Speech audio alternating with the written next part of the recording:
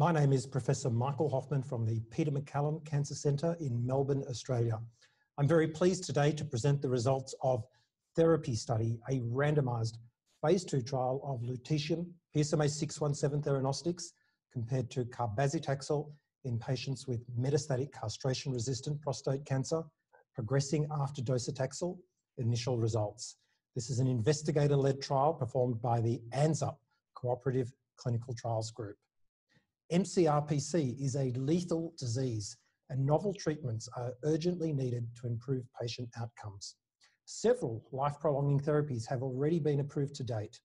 In this study, the comparator is cabazitaxel, a chemotherapy shown to improve overall survival in men with docetaxel-resistant mCRPC.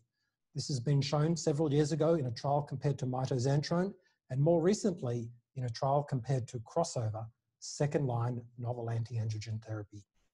The experimental therapy in this study is lutetium-177 PSMA 617, a radiolabeled small molecule which binds with high affinity to prostate-specific membrane antigen, a cell surface glycoprotein overexpressed in metastatic prostate cancer. This enables delivery of high doses of radiation to sites of prostate cancer. Lutetium-177 is a short path length beta emitter with a half length of 7 days and a mean path length of 1 millimeter. This results in high tumour targeting, but very limited damage to surrounding normal tissue. Encouraging efficacy and safety have been demonstrated in non-randomised trials, primarily compassionate access trials from Germany, where this therapy was developed. More recently, at the Peter MacCallum Cancer Centre in Melbourne, we performed a phase 2 trial demonstrating a PSA response rate over 50% in 64% of men.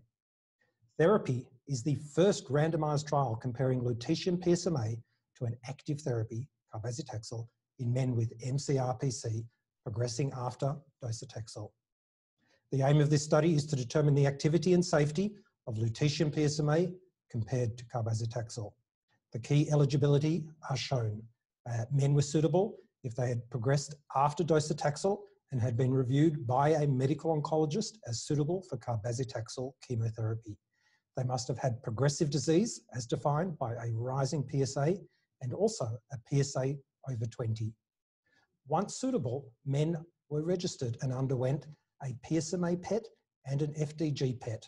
These were interpreted centrally using a quantitative criteria, and all sites must have been deemed eligible according to the Australian Radiopharmaceuticals Trials Network, which performed baseline quality control. Men were randomised to receive either lutetium PSMA 617 or cabazitaxel with the doses as shown. This was a 200-patient study with one-to-one randomisation performed in 11 sites around Australia. Men in the experimental arm underwent post-therapy SPECT-CT imaging after each cycle of lutetium, and if an exceptional response was demonstrated, treatment was paused and could resume thereafter at a time of PSA progression. This is the key details of the study. We had 291 men registered for the trial and 200 randomised, almost 100 in each arm. This was a non-blinded study, and there were more patients allocated to the cabazitaxel arm that did not undergo the therapy as allocated.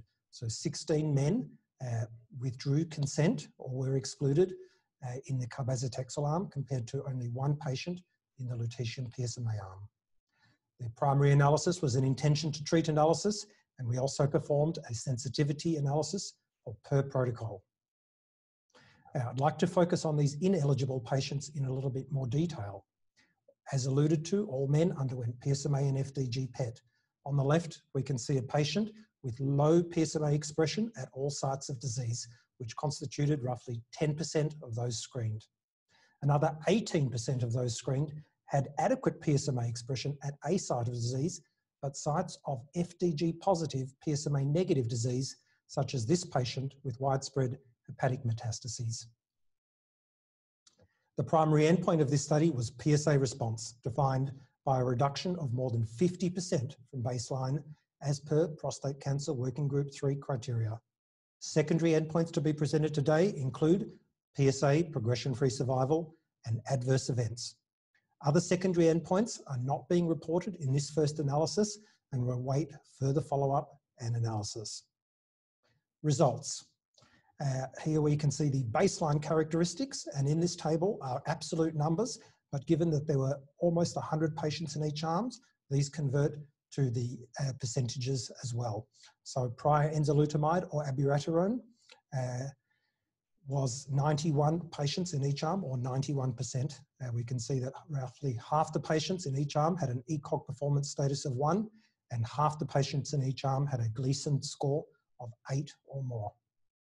Today I'll be presenting an updated data set with a cutoff 31 March 2020, as slightly updated results compared to the abstract online, which had a cutoff of 31 December 2019. In today's analysis, we have a median follow-up of 13 months. The primary endpoint was met with a 37% PSA decline over 50% in the cabazitaxel group, compared to a 66% decline in the lutetium arm, with non-overlapping confidence intervals. That is a 29% absolute greater PSA 50 response rate in the lutetium arm. We also performed a sensitivity analysis that does not include the patients that were randomized but did not receive the treatment as per their allocated arm, and this showed a 23% difference in the PSA response rate, favoring lutetium PSMA. A preliminary secondary endpoint is PSA progression-free survival. This is based on 157 of the required 170 events to determine this endpoint definitively. And this shows a hazard ratio of 0.69 in favor of delayed progression with lutetium PSMA. There have been 71 deaths in total, and this is not analysable as yet, and we await further follow-up for the overall survival endpoint. In terms of adverse events, and this is confined to the safety population who underwent the treatment as allocated, 13% incidence of neutropenia or febrile neutropenia in the cabazitaxel arm, compared to only 4% with lutetium PSMA. Other side effects that were more prominent with cabazitaxel included diarrhea, change in taste, and neuropathy. With regards to lutetium PSMA, we saw grade 3/4 thrombocytopenia in 11% of patients, and dry mouth, grade 1 or 2 only, in 59% of men, and dry eye in 30% of men. Other side effects were similar, as shown.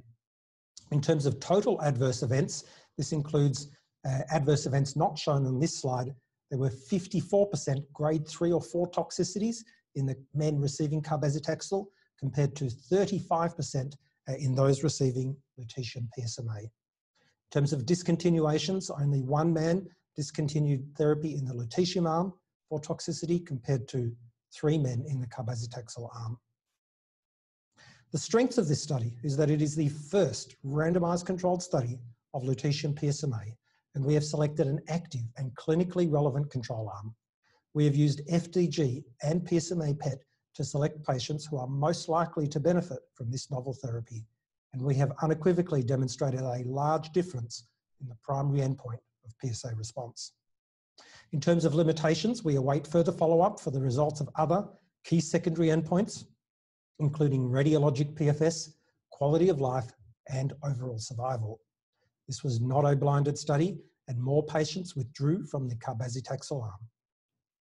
The clinical interpretation of these results is that lutetium PSMA is a novel class of therapy with high activity and relatively low toxicity, consistent with the results of prior single-center studies and phase 2 data.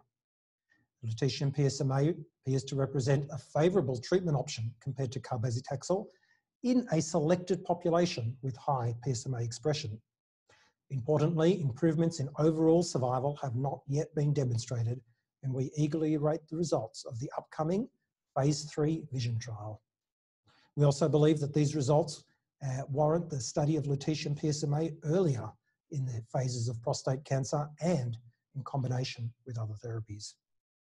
In conclusion, in men with progressive disease following docetaxel, lutetium PSMA was more active than cabazitaxel, with relatively fewer grade 3 to 4 adverse events and a PSA progression-free survival favouring lutetium PSMA. And on the basis of these results, lutetium PSMA appears to represent a new class of effective therapy for men with metastatic castration-resistant prostate cancer. There are many people to thank for the conduct of this trial. The study was designed and conducted by the ANZUP Collaborative Clinical Trials Group in collaboration with the NHMRC Clinical Trials Centre and the Australian Radiopharmaceuticals Trials Network. We received valuable industry support with regards to PSMA 617 supply and also financial support from Endocyte, now a Novartis company, and lutetium 177 was generously supplied by ANSTO. The study was funded by the Prostate Cancer Foundation of Australia with support from Movember, It's a Bloke Thing Foundation, and Can for Cancer. I'm supported by the Peter MacCallum Foundation, and lastly, I'd like to thank the patients, their support networks, and the principal and co-investigators at all 11 sites around Australia, which are illustrated in this slide. Thank you very much.